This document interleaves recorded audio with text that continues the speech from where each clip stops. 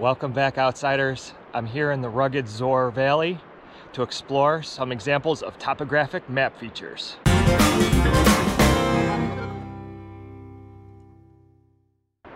In my previous videos, I've gone over basic land navigation, including how to read topographic maps. We went over several features like hills, cliffs, valleys, and spurs.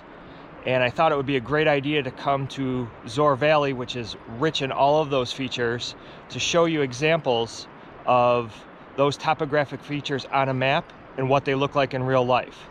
It's kind of a dreary morning, but I came here because I got a new GoPro 8 and I wanted to try out some of the features. I tried a time lapse of a sunrise. Wasn't a great sunrise. There's some cool fog in my background here. I'm hoping that the GoPro 8 is a much better picture and much better audio than my previous Hero 6 and more reliable. Let me know in the comments what you think. I'm starting the day on what's called the Knife's Edge, which is a really cool topographic feature, pretty unique geological feature in Zoar Valley, and I would classify this as a spur.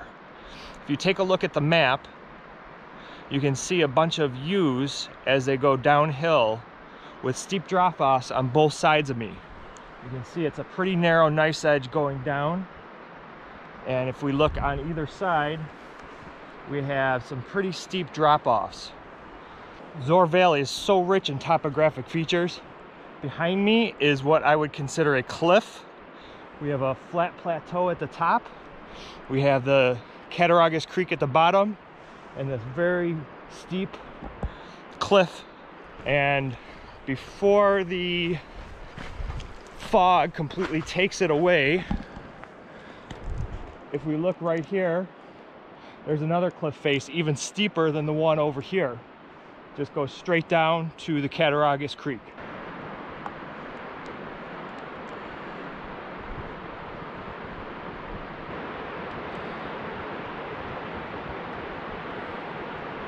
I could spend all day at this knife's edge, but let's go check out some other topographic features. We traveled the rim of the gorge, going up and down a few features, and we've come to our first major ravine or valley.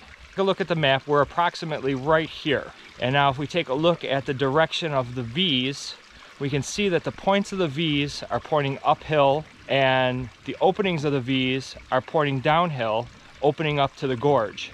And if we take a look at this ravine, we can see the water is flowing in this direction towards the gorge.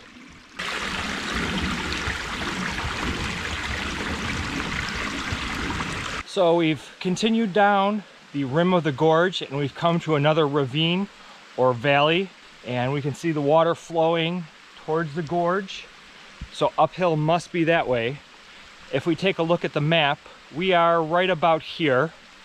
And we can take a look at the V's formed by this valley. The points are going uphill towards what's called Holcomb Pond. This is the outlet of Holcomb Pond, making what is called Holcomb Falls. And you can see the openings of the V's are opening up towards the gorge. And if you take a look at the contour lines, they get closer and closer together, creating what's called Holcomb Falls.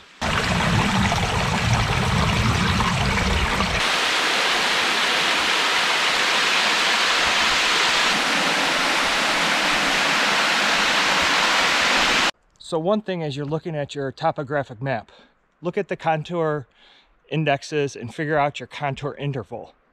On the map that I was using today, it's a 20-foot contour interval. So there's 100 feet between each index, divided by 5 gives me 20 feet.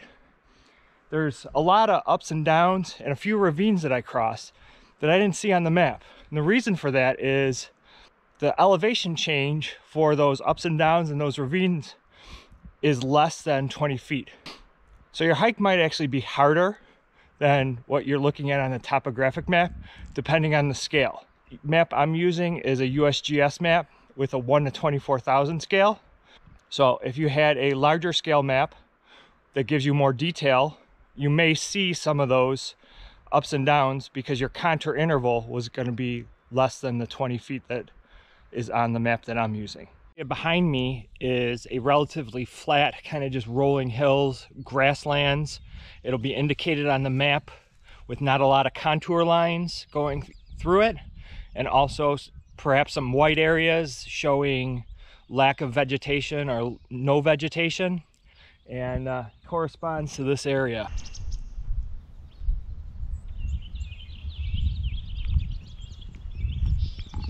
So we are now on the south side of the gorge in the Valentines Flats area, and this has some pretty unique features.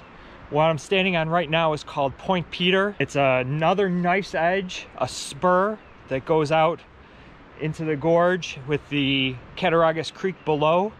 Just pay attention to the signs. The DEC, due to erosion, doesn't want you to come anywhere past the point I am right now.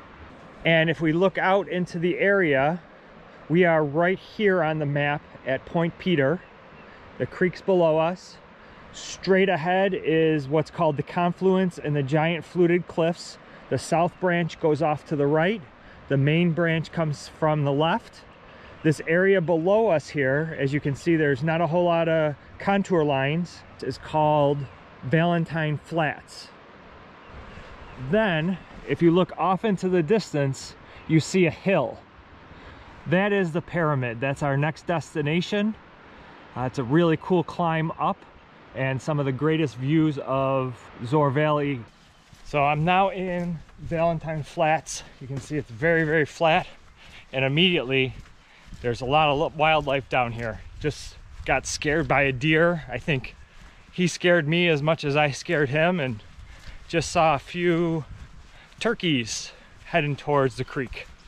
I am on the banks of Cattaraugus Creek, and what's really cool about this particular section is we have Point Peter right there, that knife edge coming down. We have an awesome cliff, and also a knife edge coming off of the cliff right here.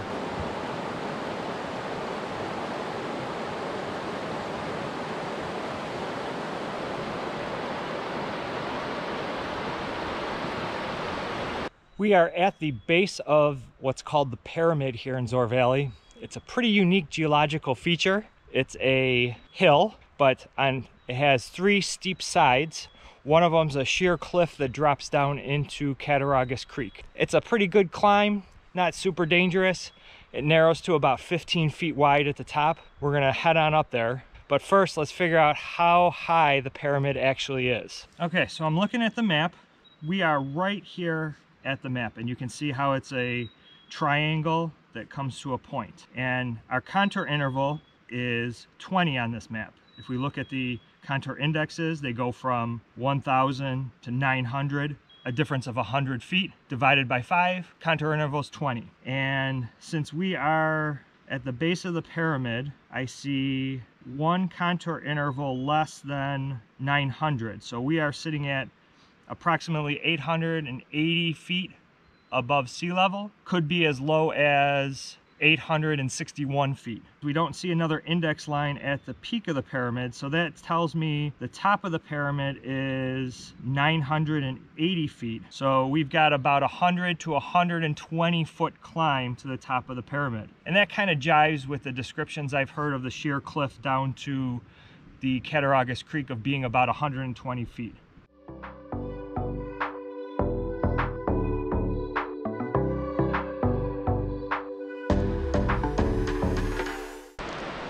We are now on top of the pyramid. As you can see, it's a very steep cliff going down to Cattaraugus Creek.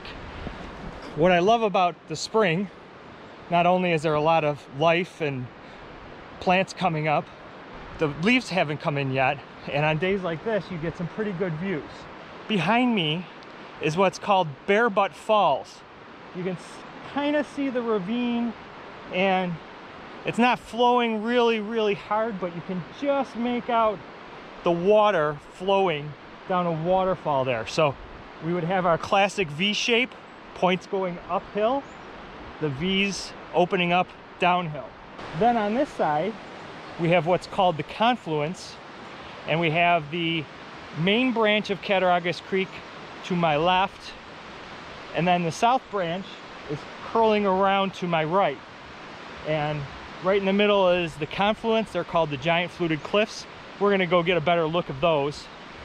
But what we can also see here, obviously there's cliffs all around and our contour lines are really, really close.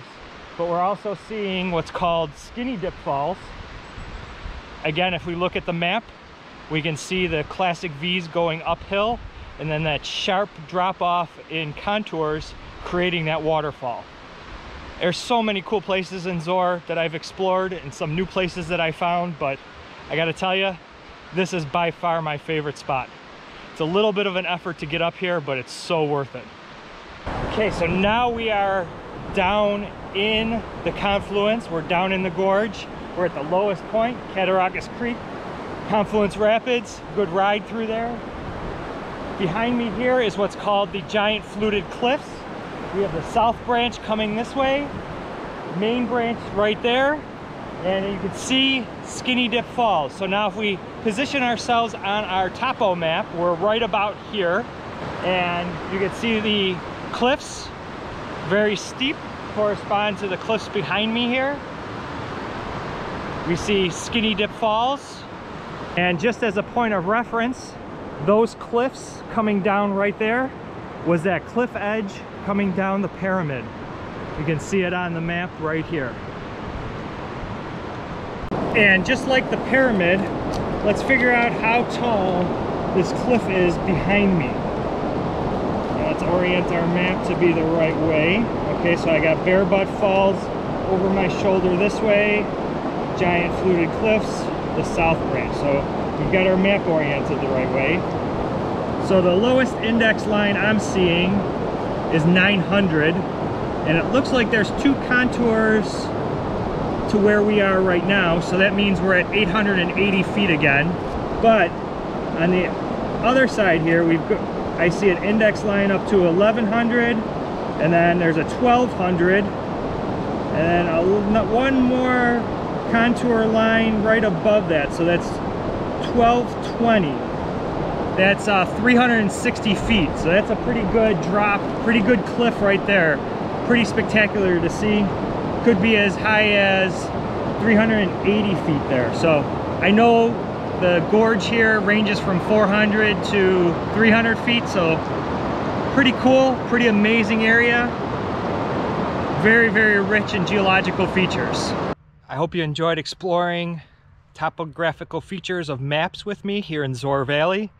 We hit some pretty good ones. We had some cool spurs, hills, cliffs, and valleys. We also got to see some pretty unique geological features like the Valentine Pyramid and a couple of those knife's edges. If you like this video, be sure to click that like button. If you want to see other gear how-tos, other outdoor adventures, be sure to subscribe to my channel. That's it for now. I'll see you guys outside.